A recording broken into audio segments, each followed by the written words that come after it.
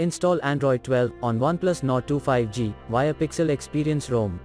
Please check the description for important notes and all the download links. First download ROM and GApps packages, then transfer the downloaded files to the phone storage, link is in the description below.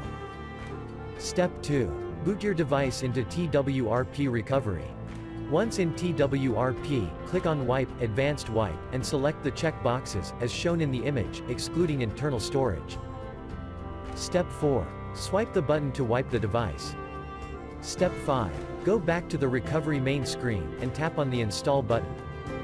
Step 6. Navigate to the storage, and select the ROM zip file. Step 7. Finally, swipe the button on the screen, to install ROM file. Step 8. Flash the GApps zip package, in the same manner.